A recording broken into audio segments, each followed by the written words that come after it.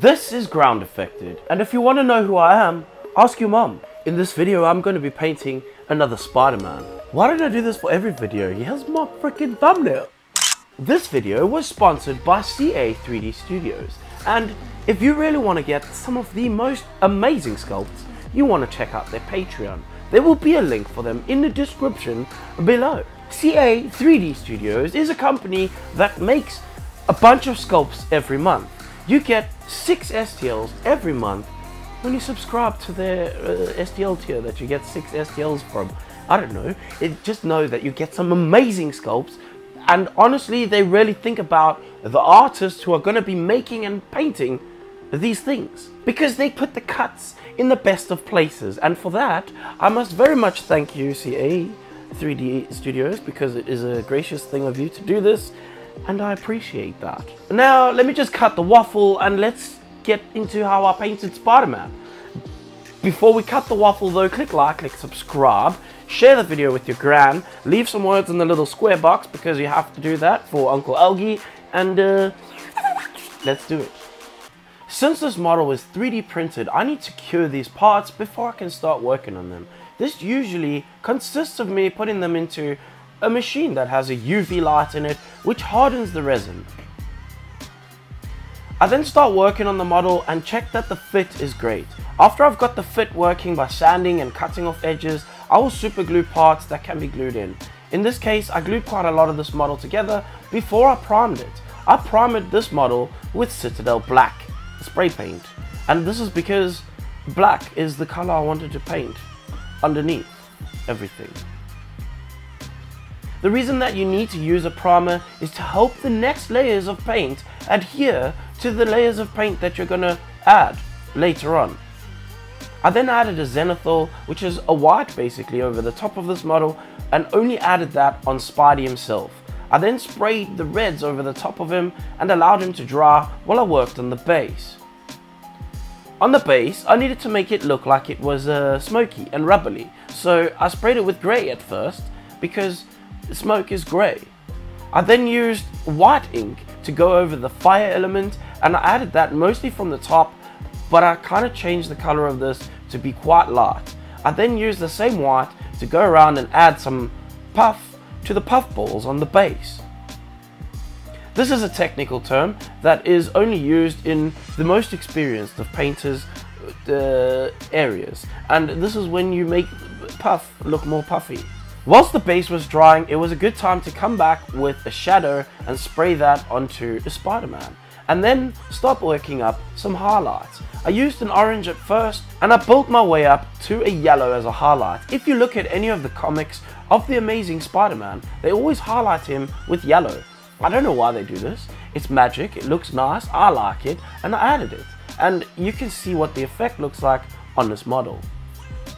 Now going back to the base, and the reason that I painted the base black at first, again because grey goes well over black. It's almost like that's the shadow of grey.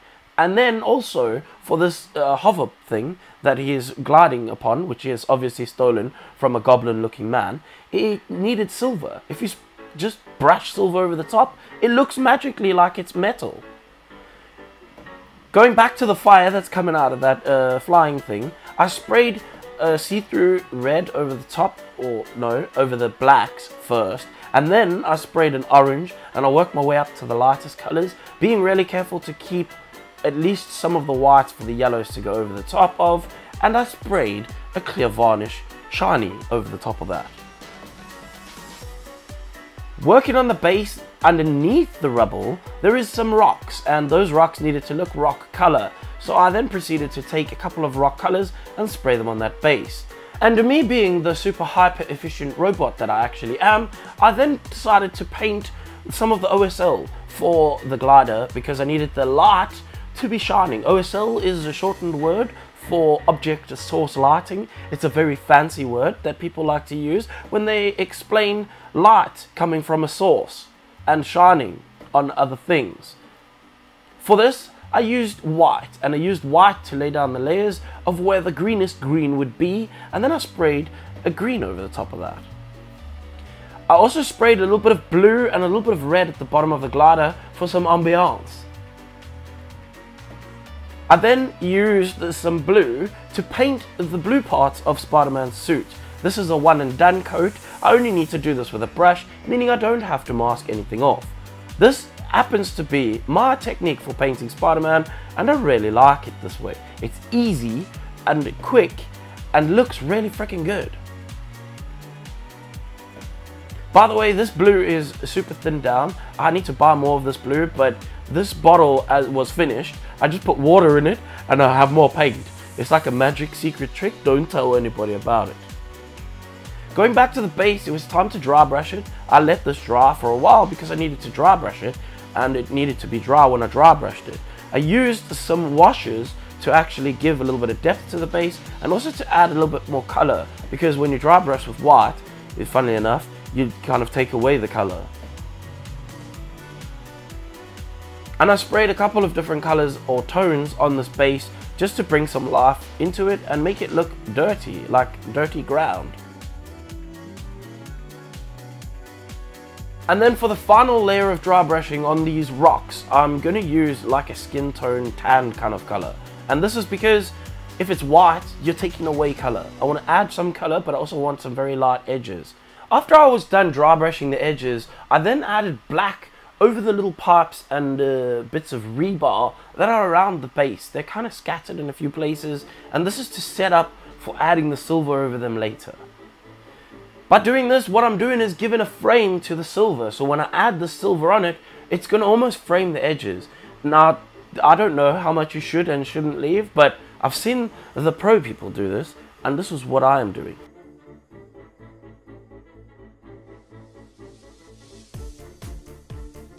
And before that had all dried, it was time to flip over the base and stick on a piece of paper with a little picture on it that nobody would ever see. I made a massive error here, and the error is I didn't paint it white. I've told you in previous videos, paint the base white before you put the sticker or you will have a bad time.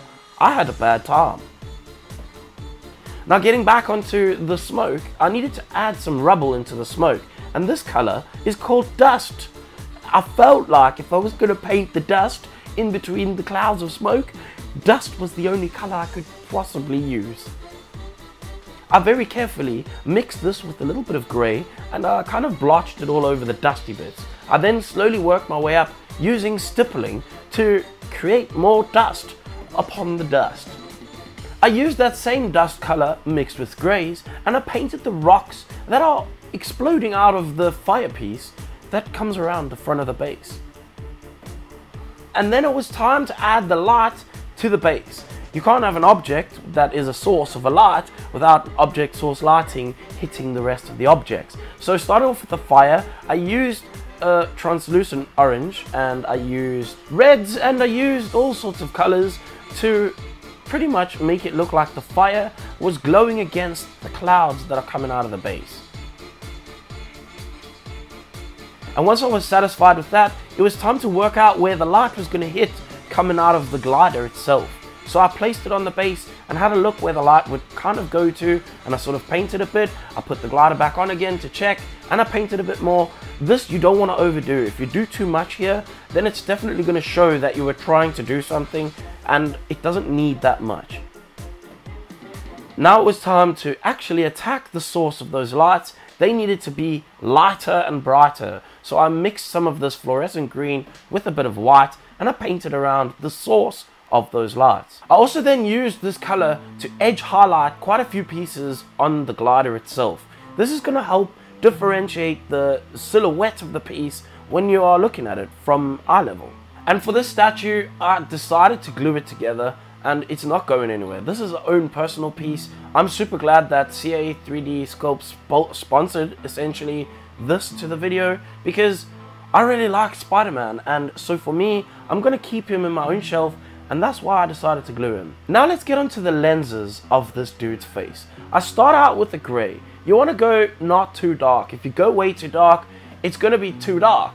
But you want to kind of go like almost off-white and then slowly build your way up to white. If you keep the paint wet, you can wet blend this and get a really good looking result. As you can see, I'm doing separate layers and then kind of blending them in between with just fast motions of the brush. I then take white and I go around the edge just to give it a highlight all the way around the edge of each eye lens, And then I'll finish that off with painting a black around the outside of the eye lens. And that's pretty much the eyeballs, really. They're so easy. Honestly, I like painting Spider-Man's eyes. They're much easier than anyone else's eyes.